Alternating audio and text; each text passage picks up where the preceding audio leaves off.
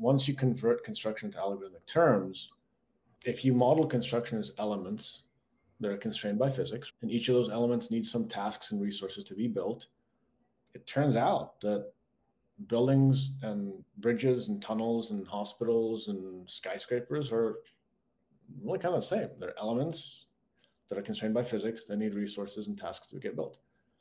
It actually caught me by surprise at how little tweaking it needed. 98% of the solution is the same across all of this stuff.